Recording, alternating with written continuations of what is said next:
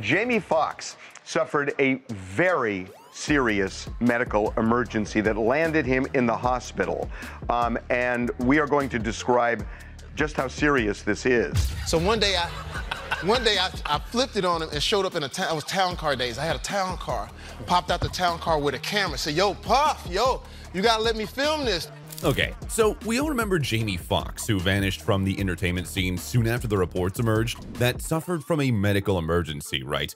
Well, the word has it that Jamie was allegedly silenced by Diddy after he started to spill the deets on the infamous Diddy parties. Fans became more suspicious after Jamie's family did everything to conceal details of Jamie's ailment.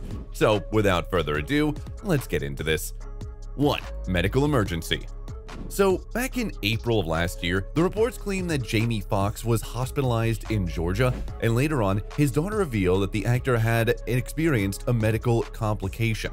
She didn't specify exactly what happened medically. However, sources with knowledge of the event claimed that Foxx was not transported by an emergency vehicle and it did not take place while on the set of the Netflix film Back in Action.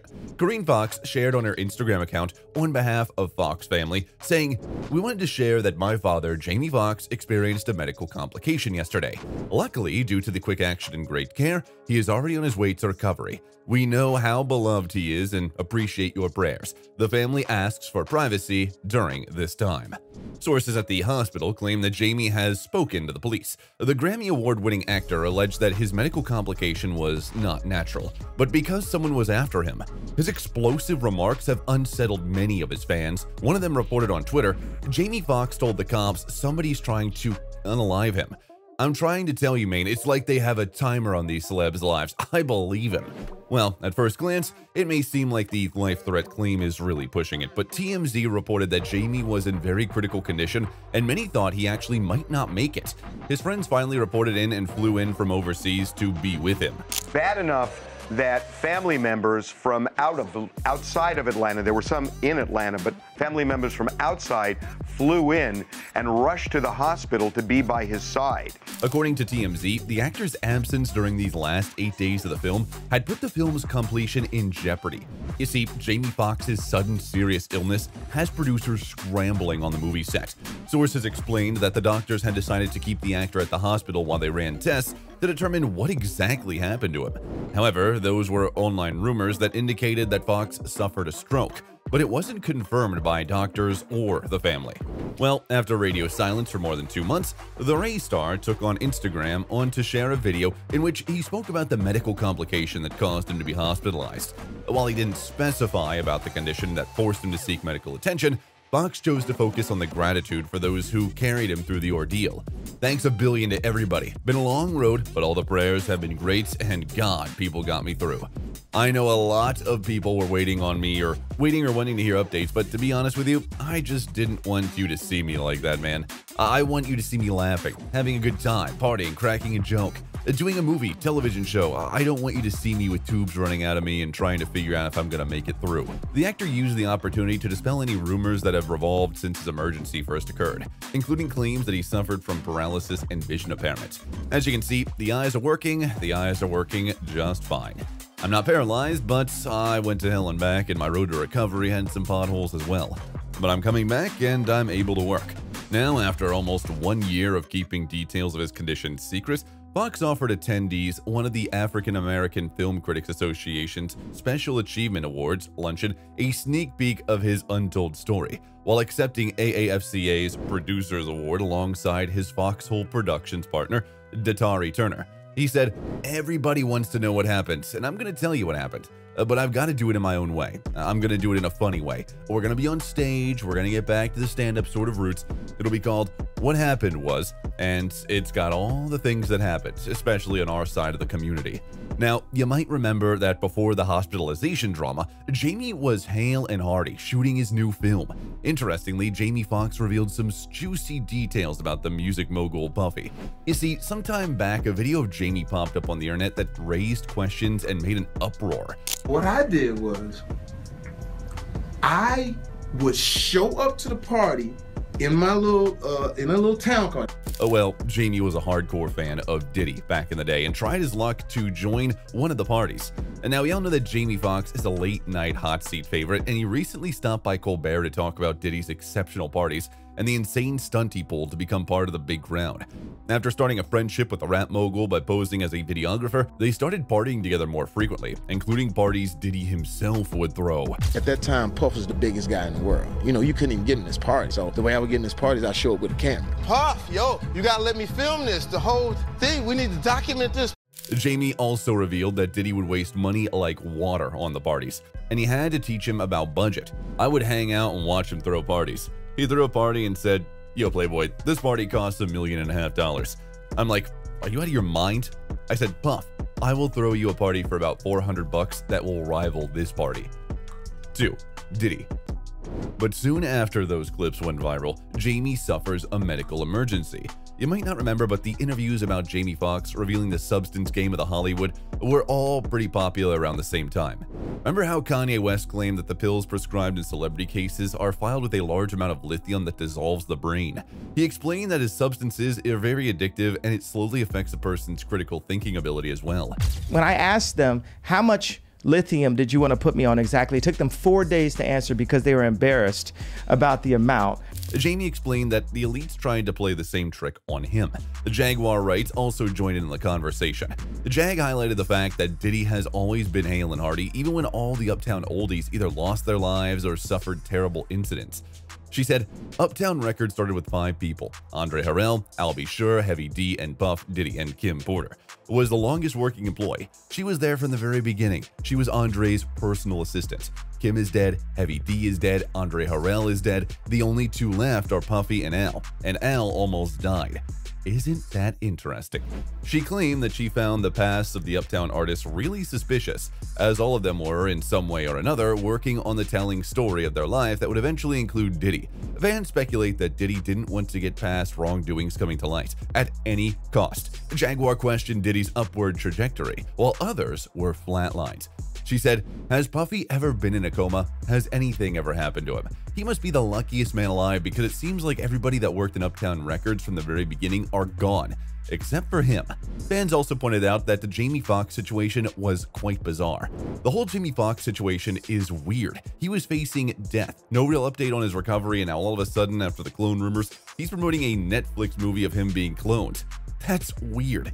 Later on, Jaguar explained that she had hired an entertainment lawyer around 2003 who had just left Bad Boy.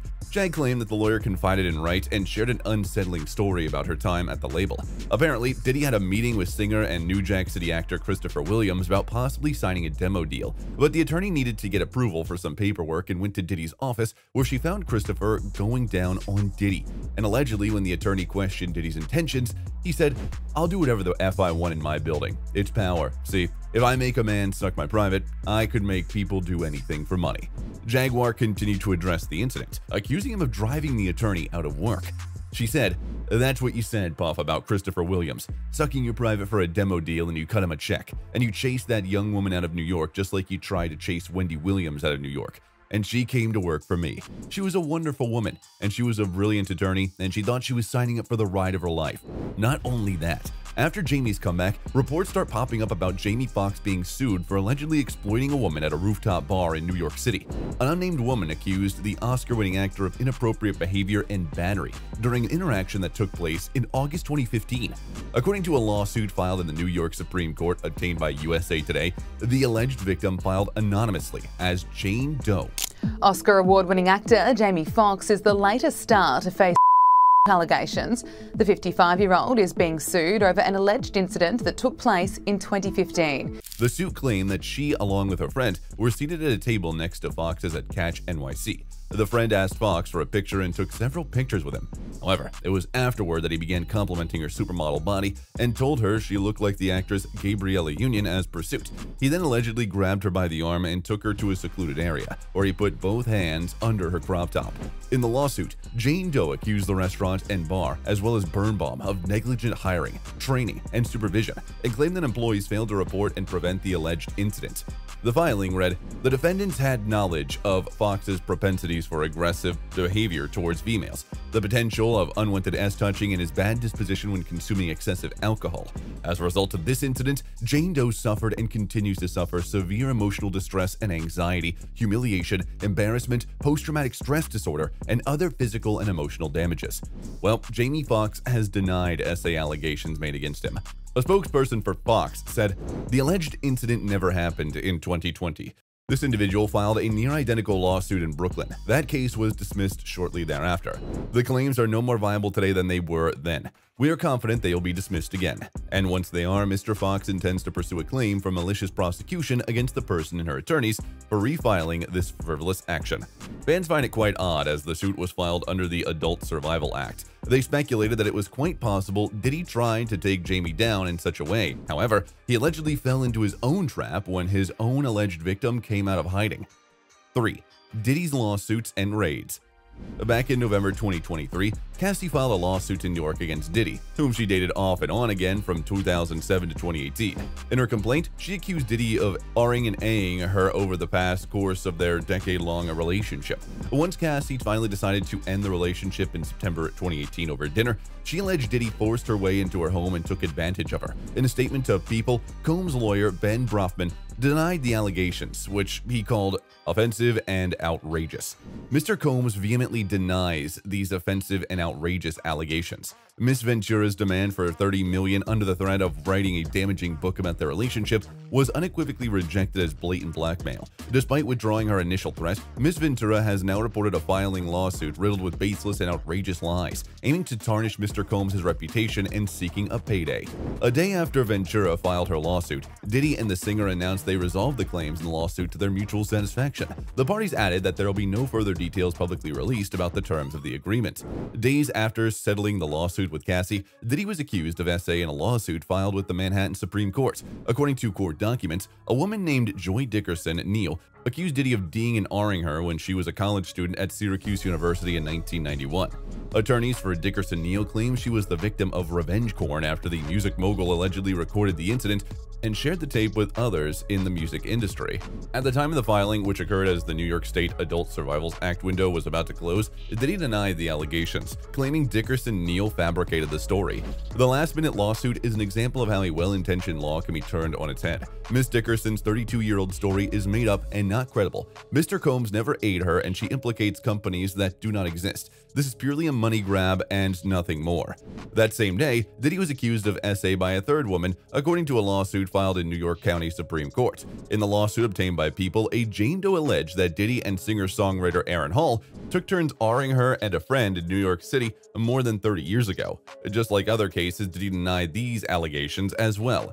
These fabricated claims falsely allege misconduct from over 30 years ago and filed at the last minute. This is nothing but a money grab because of Mr. Combs' fame and success. He is an easy target for anonymous accusers who lie without a conscience or consequence for financial benefit. Combs was hit with a new lawsuit recently in the U.S. District Court for the Southern District of New York.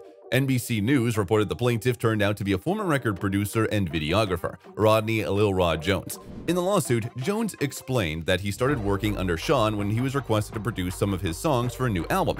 However, he claimed that Sean had devastating impacts on his life. The defendants in the case are not just Diddy, but a whole group of his social circle. As far as defendants, there are a number of them. There's Diddy, his son Justin Combs, the CEO of Universal Music Group, the CEO of Motown Records, which is the parent company of Love Records. There's a woman named Christina, who is the chief of staff to Diddy. There's Motown Records, Universal Music Group, Love Records, and some others. So there's a lot of defendants. Jones has accused Combs of SH and threatening him between September 2022 and November 2023. During the time they reportedly worked together, he alleged that he has video and audio evidence of Diddy and his staff engaging in serious illegal activity for over a year. This came after Jones revealed that he used to stay with Diddy months at a time for production purposes, which in turn became an opportunity for Diddy to inappropriately touch him in various places. Rodney claims that after he was fed up with Diddy's behavior, he talked up the issue with Diddy's chief of staff, Christina, who brushed off his worries, chalking Diddy's behavior to his personality. But Rodney wasn't done here. In his 70-page complaint, Rodney claimed that Diddy tried to entice him into having intimacy with another man. According to the plaintiff, Diddy tried to make him do inhumane actions under the impression that this was the way of the industry.